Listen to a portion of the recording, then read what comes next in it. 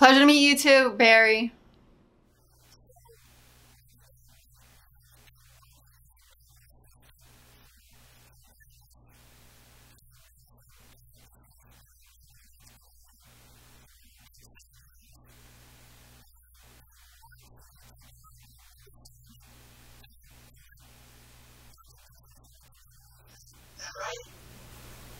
Yes, so in March, I was offered a role helping organize the donations with the staff in the administrative offices.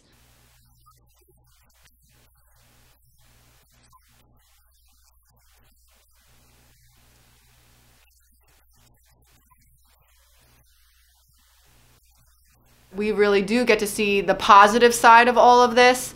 We meet with these people who are so eager to help, the hospital, the nurses, all the employees.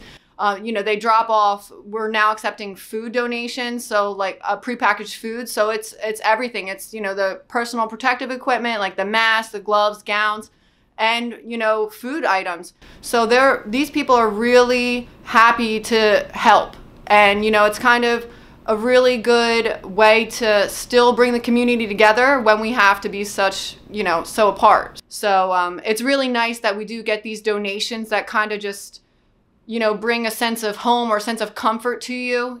So we definitely really appreciate that.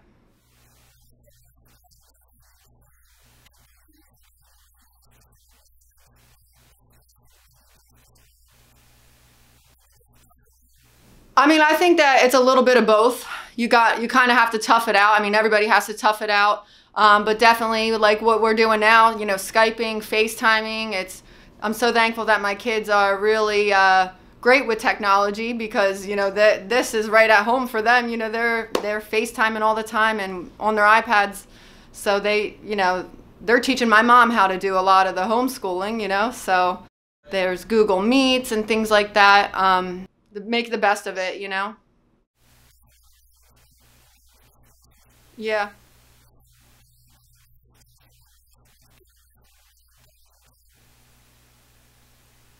I would say definitely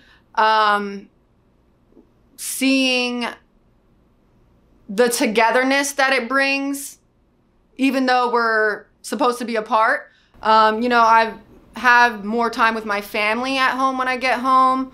And I'm making a better effort to kind of do things with them. We'll take a walk together because we live on a great street out in Florence where, there's a ton of kids on our street, and any given day you will see bikes, skateboards, all these different, anything with wheels that's usually thrown in my lawn, and there's about 7 to 10 kids at my house in the backyard or at the neighbor's house on the trampoline or in the pool.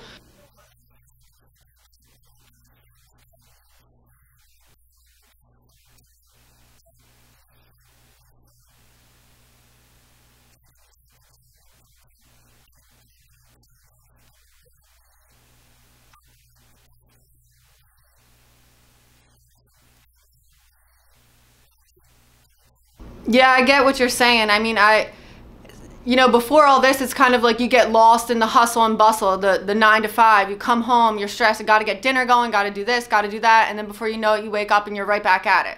And it's almost like that vicious cycle. And I feel like this, situation has broken that cycle.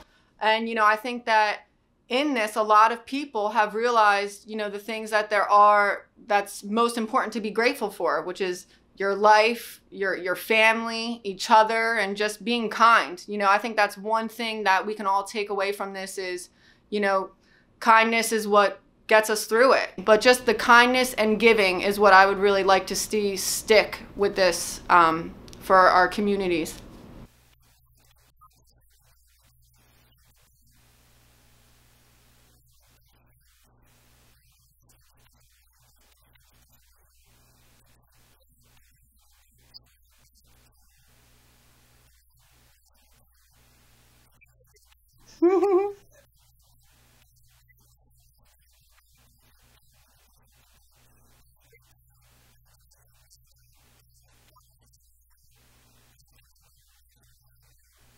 Thank you so much.